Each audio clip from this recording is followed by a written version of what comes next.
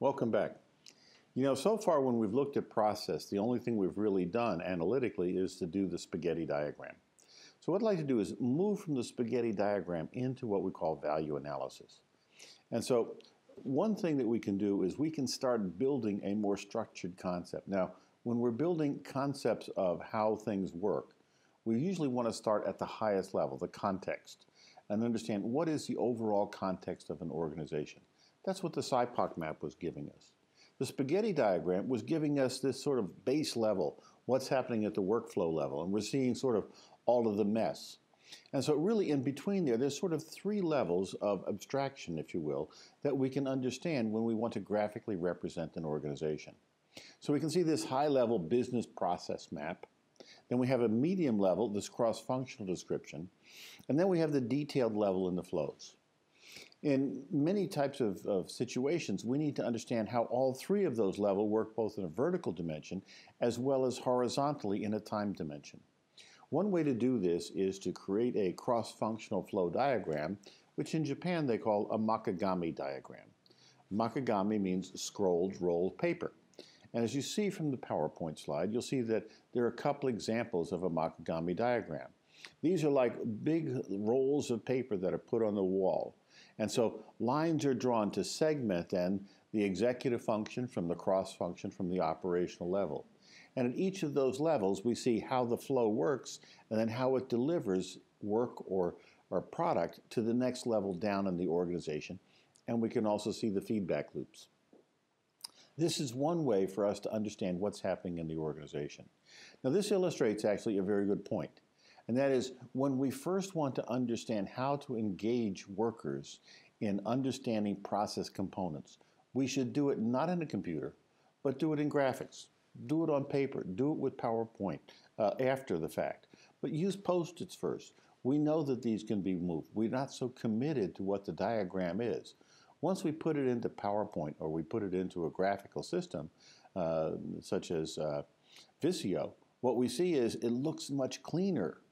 And we don't always think about all of the things that need to go in there. So when we're satisfied with this graphical view here, what we might want to do then is then convert that into PowerPoint.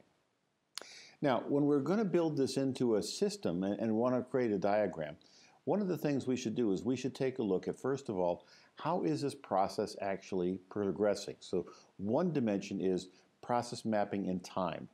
Another dimension, though, is process mapping in terms of who are the functions or individuals that are engaged in the process. We call this type of view a swim lanes diagram in Visio, or we call it a deployment diagram.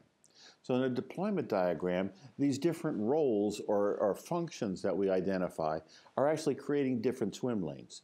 Each of those swim lanes describes the series of activities that that particular function is performing. We can then see, as the lines go from one level to another, the handoffs or the interrelationships among each of those functions. So we could identify individual people, we could identify a software program, we could identify a database, or we can identify functional areas or processes. And then we map and show the sequence of going from one level to the next, all the way from the beginning of the process to the end. And so this is one way that we can actually understand the process diagram. When we do that sort of thing, we get a very simple understanding of the process. So here in this diagram, we can see that we have these process flows, we have decision blocks, we have names for those different steps, and then at the bottom, we have what's called a value stream. So the value stream is combining different ways of looking at how value is delivered across that process. It could be rolled throughput yield, which is the output right the first time at each step in the process. It could be the difference between the actual and the theoretical cycle time, called A delta T. Or it could be the transaction cost per unit that's moving through those processes. Or, as we've done here, we could just simulate and say this much time is value adding and this much time is non-value adding. In other words, it's providing waste. So as we look at this process, this is a very simplified view of how to do a value stream analysis. However, this isn't sufficient for us to do all of the work that we need to do in Six Sigma.